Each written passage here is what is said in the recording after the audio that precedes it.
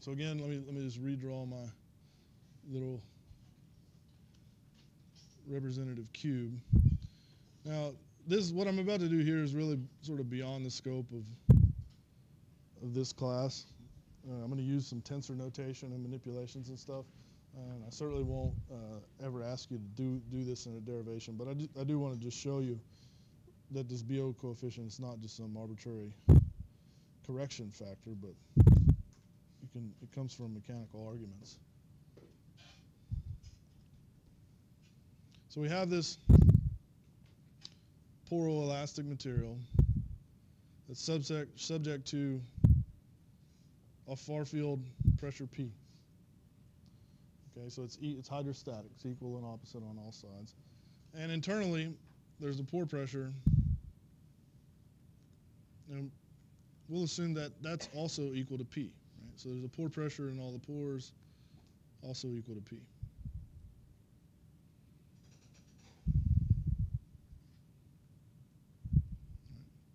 So if I examine a little piece of the matrix material here, right?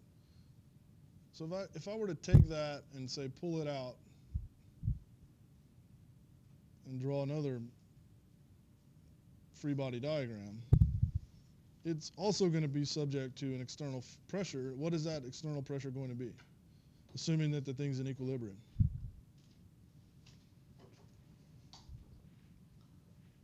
What is my little piece of, away from the pores, my little piece of solid material here, what is the hydrostatic pressure on it? P, right? Has to be. If the thing's in equilibrium, it's not moving around, it has to be P. All right. So I'm going to write down, I'm going to use some tensor notation here. So I'm going to have the stress tensor ij, where I and j go from 1 to 3, right? So it's tensor or matrix notation, right? I can decompose that guy, and I showed it for the strain tensor earlier, but I can decompose that thing into something we'll call the deviatoric part and the hydrostatic part.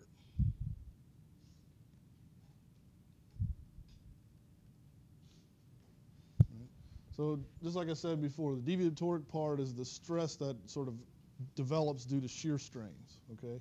The hydrostatic part is due to hydrostatic compression, okay? Now, this is where I deviate a little bit. I use some shorthand notation here. So you notice I have like sigma kk. What that is it's shorthand for anytime you see a repeated indice when you see tensor notation like this, and you see a repeated indice in a term, right? So kk is repeated, right? Then it's the same thing as saying the sum over that indice, and in this case, it goes from 1 to 3, right? So this second expression is nothing more than shorthand. The first expression is nothing more than shorthand for the second. So this is actually called Einstein notation. Einstein developed it. I guess he just didn't like writing those sum signs. So he just dropped the summation sign. Okay, should be at 1/3 out there. Okay, now that thing on the end sort of acts like an identity matrix. That's called a Kronecker delta function, right? So this sigma ij, it's if I is equal to j, it's 1. If I is not equal to j, it's 0. So it's sort of like an identity matrix. All right. So if I can take my total stress and I can split it up into a deviatoric part and a hydrostatic part, okay, then if I want to write the total stress on my little cube right here, well, there's no it's only hydrostatic. There's no deviatoric stress, right? And so in this case, on the left-hand side, I just have P. What I'm going to do is I'm going to define P. I'm going to say that P is equal to minus 1/3 sigma kk.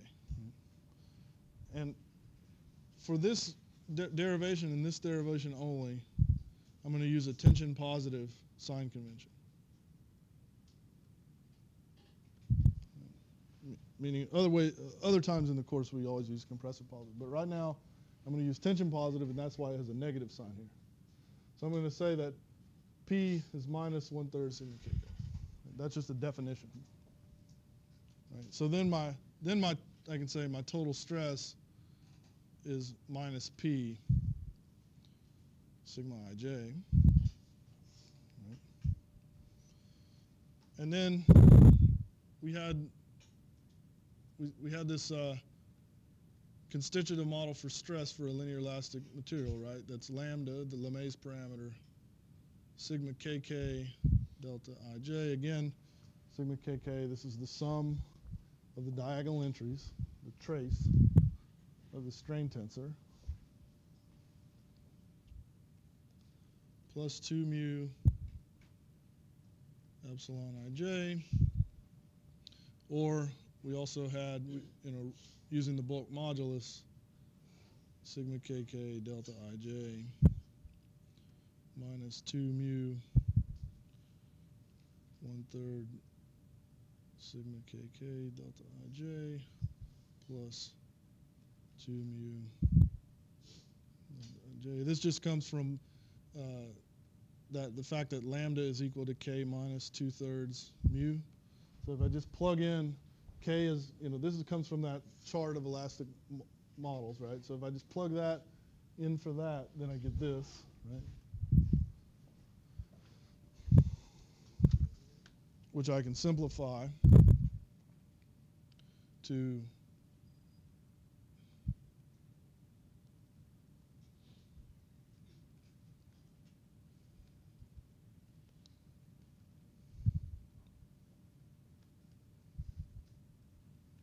this.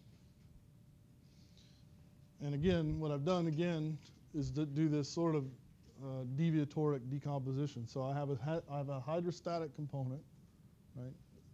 The part of the strain that's only related to the dilatation plus the part of the strain that's related to the shear. And in this, for my little solid right there, there's no shear. There's no shear strain. Right? It's under hydrostatic pressure.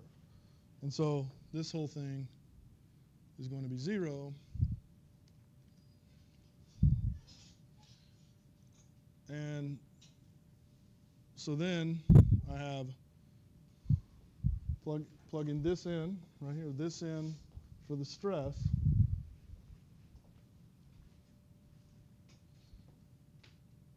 I have minus P delta ij is equal to K sigma kk delta ij. Right. Now strictly I can't just cancel these. There's a sigma ij on both sides of the equation, but these are like tensors, right? And tensors are like matrices. You can't just divide by a tensor. Right? You can multiply by its inverse, but you can't just divide by it. But I can multiply both sides of the equation. So I'm going to multiply both sides of the equation by sigma ij. Sigma ij. Now I have these repeated indices, right? 2 of them, in fact. So I'm summing over the i's and then summing over the j's. And it turns out if you work this out, according to these rules, this equals 3. It equals 3. And this equals 3. So I have 3 on both sides of the equation. Now I can actually divide it. Right? I can divide both sides of the equation by a number. Right? So that was just a long-winded way to say I can cancel both of those. But strictly, you can't just divide by those things. So I can get rid of those guys. And then I can solve for sigma kk. All right, so then finally, sigma kk is equal to minus P over Ks. Right? And then if I plug that back into, so then the total strain is sigma ij minus P over 3 Ks sigma ij. Right. Just using, right, sort of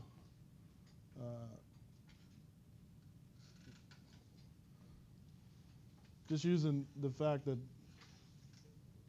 you know, there's no shear strain, so the only part of the strain left is this hydrostatic component.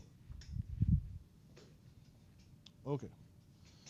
So that was sort of a very long-winded way to derive the total strain on the solid little solid piece of material here.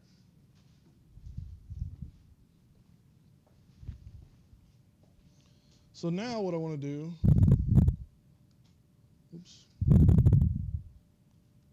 now what I want to do is write down the stress for my skeleton, right? So for the whole thing, right, including the pores.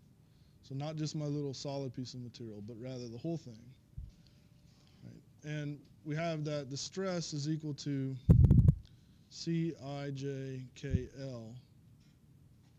sigma KL. Again, in tensor notation, I'm going to sum over the KL on the right-hand side, and that leaves me with an IJ on the left.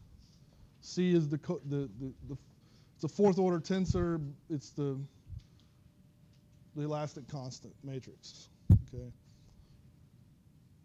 Well, I can also write this as epsilon KL D KL IJ sigma IJ. So I basically inverted that relationship where D is the inverse of C, and they're fourth-order tensors. All right. So then the total strain for my skeleton here is D KLIJ times the stress. Now the stress is going to be the effective stress. So that's the total stress plus the pore pressure. I use a plus here because I've switched the sign convention, right, to tension. Minus 1/3 Ks P delta Ij. Now this came from, so the total strain is the strain of the whole skeleton, including this contribution from any strain in the solid, right? And that's this thing where, I don't know if I've mentioned, but the reason I put a subscript S on this is just to remind you that this is the bulk modulus of the pure solid, not of the whole thing including the pores, but of the pure solid.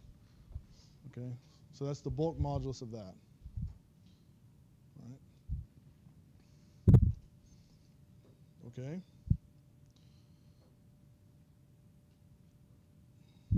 So that's the total strain, right? So then I'm going to introduce my sort of correct or BO effective stress model with this alpha parameter in it, Pij. Right? That's going to be equal to C Ij KL EKL. Right? So this is my total stress, right? Where, you know, rememberCijkl, these are the elastic constants of the skeleton, the solid and the pores together. This is what you'd measure in the lab, right? Because you're not going to you can't take out the pores. Okay. So then I'm going to plug in this strain right here. And so if I do that, I getCijkl D KL Ij sigma Ij plus P delta Ij minus 1/3 Ks P delta Ij. Now you'll just have to kind of take my word for it, but just like when you multiply a matrix by its inverse, you get the identity matrix. If you multiply a fourth order tensor by its inverse, you get the fourth order identity matrix. Okay.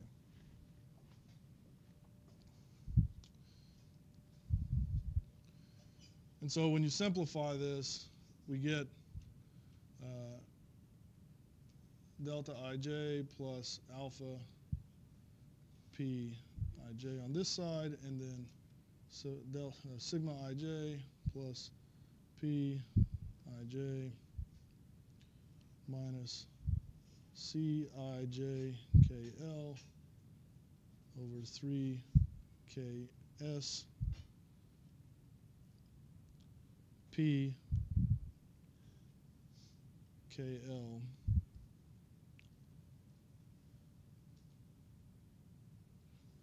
this should be a KL here, sorry. Also here should be a KL. KL. KL. Okay. Now, without going through all those arguments again, I'm just going to say that you know, I can subtract the stress from both sides. Those are going to cancel, right? That leaves me with only terms that have p's in them. P's are just scalars, so I can divide those away. So if I divide those away, then I have that.